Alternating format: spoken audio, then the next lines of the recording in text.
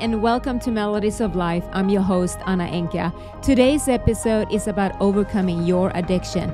For most people, it is impossible to face the journey alone. People who are waking up to the fact that you don't have to have a drinking problem for drinking can be a problem. Alcohol is the only drug on earth that we have to justify not taking. Being sober allows you to be the person you were trying to be while you were drinking. It is important to always treat addicts with dignity, love, and compassion, even if they are defiant. To understand the origins of addiction, we need to understand subdiction. In your brain, we have the amygdala that deals with emotion, impulses, and instinct. It is also referred to as the desire center, and it's also a primary dopamine driver, the favorite for many people. There is a powerful relationship between dopamine and addictive behaviors. It is sometimes called the System 1 thinking. That is a fast survival mentality processing area where you emotionally react before you think. Think of it as a term of prey versus predator in the wild. It is a primitive response to life. In System 2 is where you think before reacting. That's the difficult one. Here you are governed, balanced, and you have an objective processing area. And also things that are most important, that you value, that you are most likely to pursue, you will have the drive from within to do it. Anything that supports your values, you will see as good, like food and prey, and have a seeking impulse or addiction towards. The things that you have a low value on, you will avoid, procrastinate, hesitate, and frustrate on, and you will need outside motivation to do it. Anything you perceive as a challenging of your values, you will see as bad, predator, or something that can eat you. Then you will have an avoiding instinct, subdictions away from. The more extreme your infatuation towards what you seek, the more extreme your resentment of it opposite, which you will try to avoid. So let's take a look. I know this is really complex today, but have the patience and follow me here because this is a really important session for us to learn. If you are infatuated with a person's intelligence, right, you will equally avoid a person you perceive to be ignorant.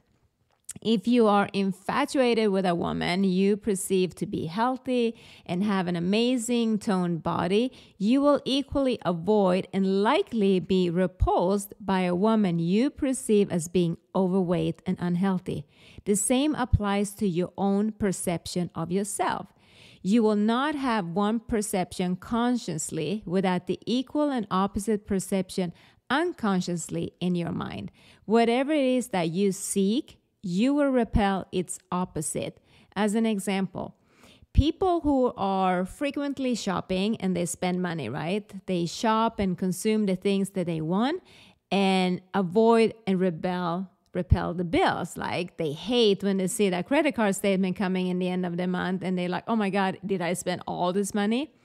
The addiction is the act of shopping and the subdiction is the debt that comes with the credit card purchase and you do not have the money to pay in the end of the month. Some people become addicted to another individual or they're like in a relationship and they fear losing them or to be without them.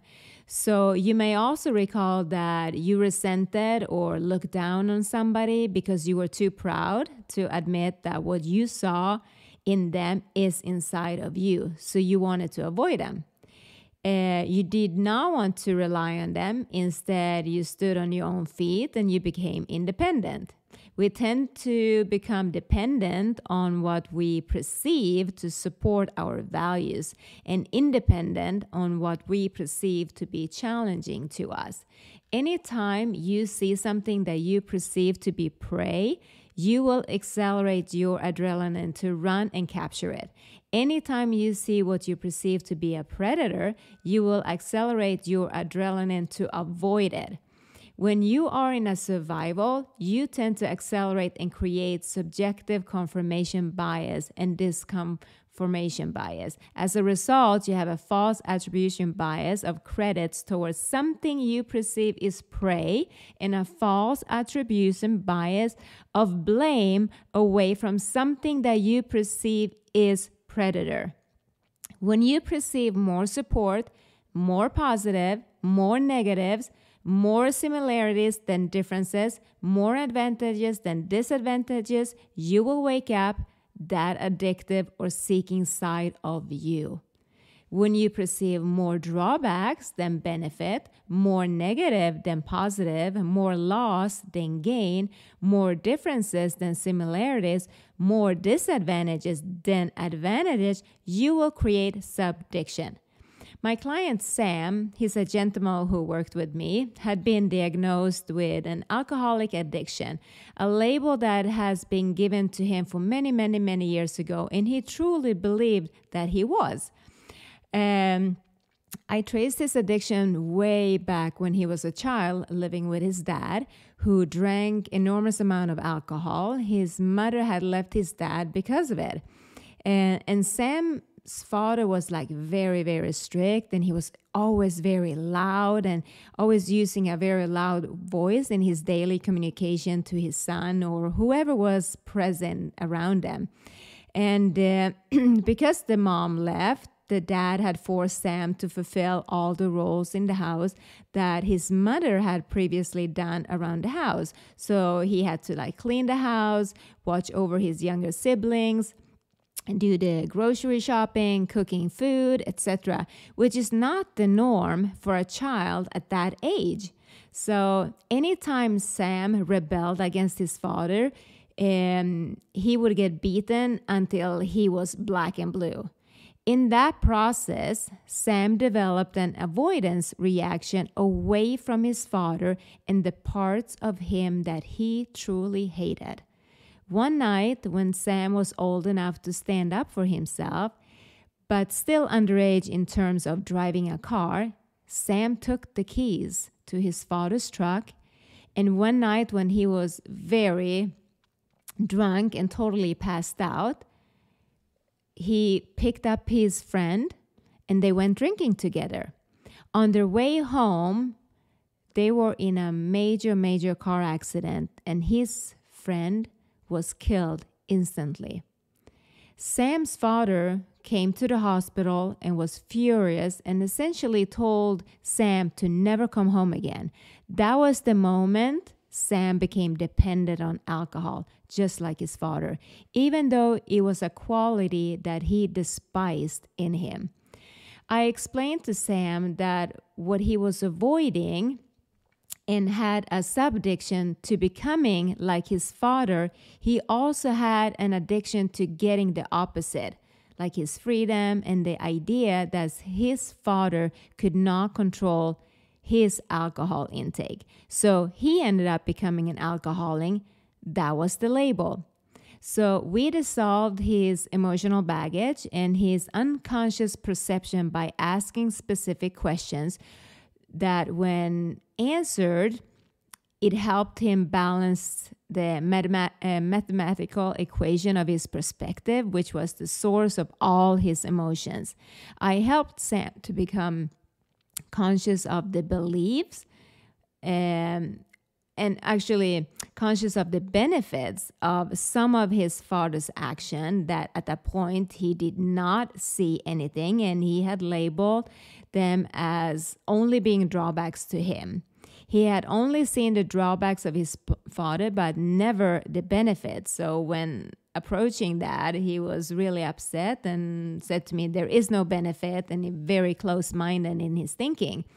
So Sam had also seen that the benefits of the alcohol, but not the drawbacks with that. So Sam had a very skewed subjective bias on both ends. That is very difficult, and that's what most people have. So together we looked at the upside of what his father had done. And it's not an easy thing to do because that is something he had never done or no one has ever asked him to look for.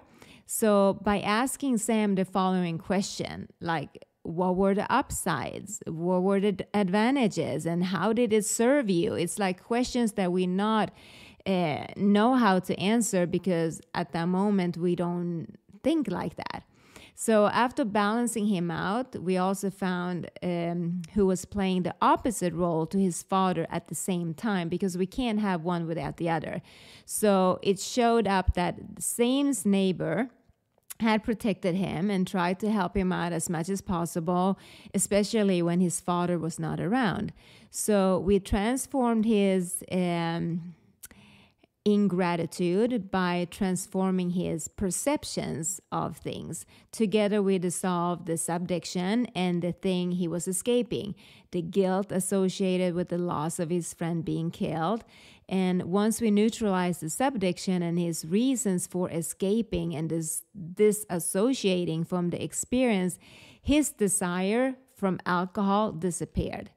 And in the end of working with me, he only had tears and gratitude for his father. And not many people understand that if an individual is drinking or taking drugs, they are unconsciously or consciously perceiving to be more advantages than disadvantages, even if it may be destroying their lives, affecting their health, or damaging the relationships they have, or even creating financial instability. In their mind, there is still more advantages than disadvantages to continue the action that the therapists out there label as an addiction. One of the most important tools in the addiction process is that I help people identify their highest values. And why we do that is because if you don't fill your day with things that are meaningful to you, you will fill them up with things that aren't, like overeating, drugs, alcohol, gambling, sex, anything that stimulates your dopamine, because you are unfulfilled in what's deeply valuable to you, and you have subconsciously stored sub-addictions. Are you ready to go inwards and do the work that will clear your blockage, clarify your vision and how you want your life to be, and to rewire and balance your mind? You have found the right place to start. Visit my website, Anna Enka Wellness. Use my code PODCASTAA and you will get your first sessions for $100. If you have any questions while listening, please subscribe and leave your comments, and you will receive an answers to your specific question. Please hit the subscribe button so you never miss an episode. And if you love it, please give me a review and share it. That will allow me to impact people worldwide. Thank you for listening. Love, always, Anna.